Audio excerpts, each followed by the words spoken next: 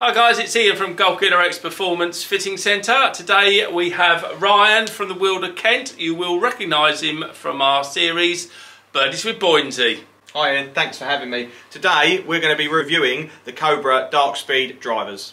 This year they have groundbreaking aerodynamic designs designed to increase club head speed. It's got a 10% larger power shell cut face to give you more robust speed across the face. An updated hot face design delivers more efficient speed and spin across the club face. For the ultimate in energy transfer, Cobra have repositioned the suspended power bridge to give even better ball speeds. There's three different types of heads in the family. We're going to start off with the DARKSPEED Max. With the weight positioned in the back of the club head, this club should be easier for me to launch and find the fairway. So we'll be hitting the same loft, same shaft, which Ryan is? So we've got 9 degree and then we've got the hazardous 6.5 60 gram shaft in here. Really like the look of the all black, aesthetically pleasing. Let's give it a go.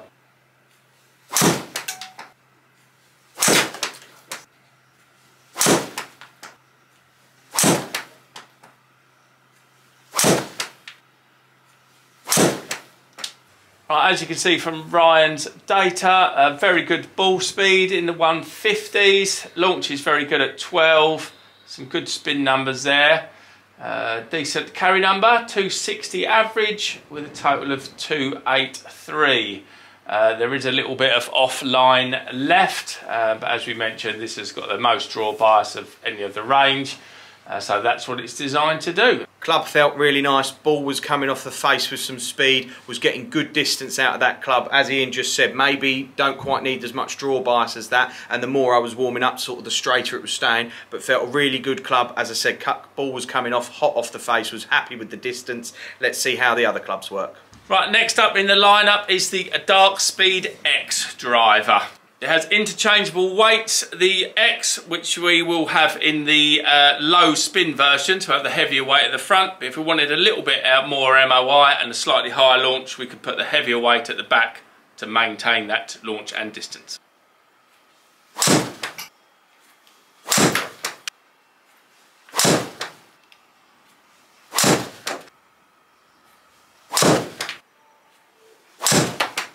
So Ryan's gained a little bit more ball speed there, another mile an hour just over. He's actually had a couple of little high launchy ones. Spin numbers very similar.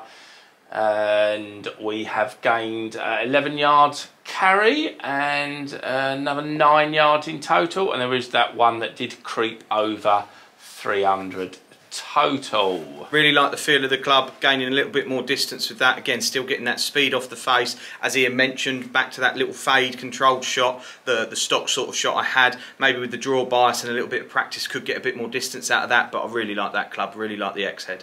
Last but no means least is the LS. This one's designed for players with greater club head speed, seeking a low spin, better aerodynamics. On this head we've got interchangeable weights, so we can set up for either a fade or a draw, and we've got higher MOI with the weight at the back.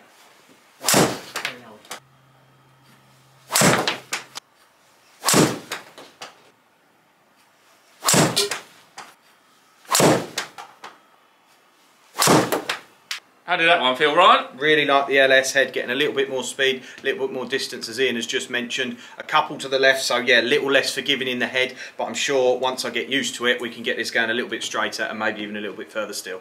As we broached on earlier, the LS head has come out the furthest for Ryan. He has had a couple of little pulley ones left, but we think that's possibly a little bit more alignment indoors. 276 carry average, 300 overall. The launch and spin numbers are absolutely spot on. More ball speed.